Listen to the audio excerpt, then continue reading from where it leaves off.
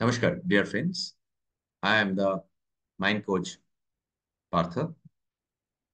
I am told to say about why the mental health is required.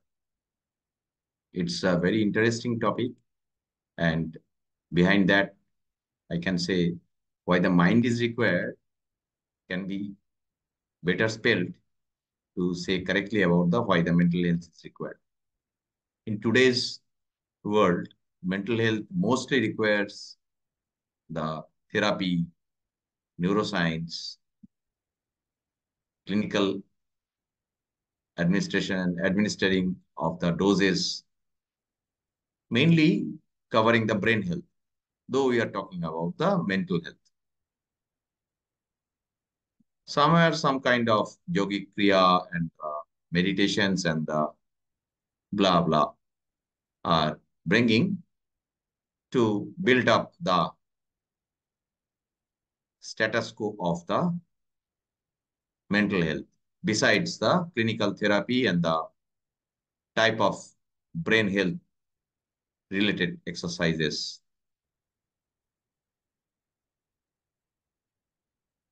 To do the exact justifiable action on the topic that why the mental health is required, one must know about what is mental.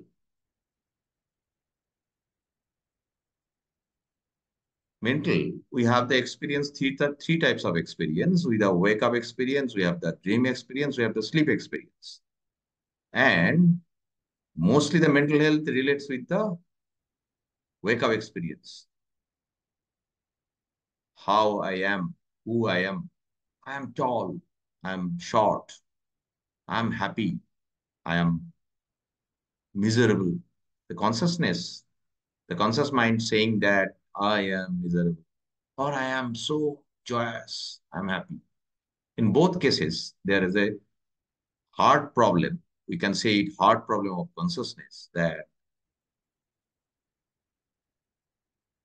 the same person who is saying that I am miserable and the I is not the same. So that mental health is nothing but the projection of world by the mind. So what is the mental health? The power of ability correctly to project.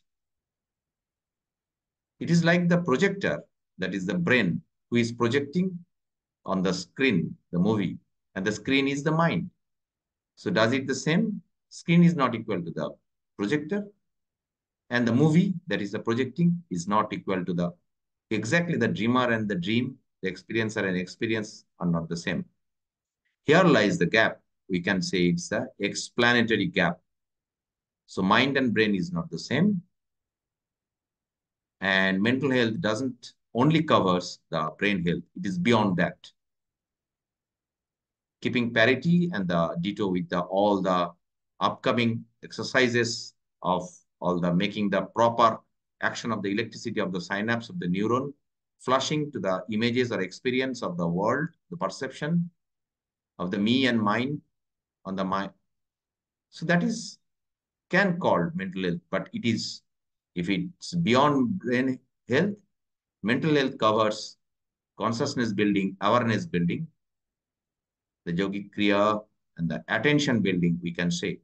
So mental health is definitely required to cover the brain health, proper ability to project, and beyond my me and mind, the consciousness to understand that the experiencer and experience is not the same.